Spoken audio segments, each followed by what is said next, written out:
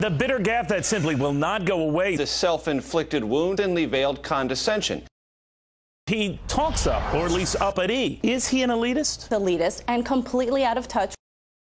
There's an inherent arrogance to him. Full of negativity and hate. Do you think any of this harkens back to the John Kerry windsurfing thing? Hey, he thinks he's better than us. Trying to capitalize on this bitter flap. So unpalatable for a lot of Democrats. There's an awful lot of Republicans sort of in a lather. Sort of elitist theory. If anyone's gotten a free pass, it's Barack Obama.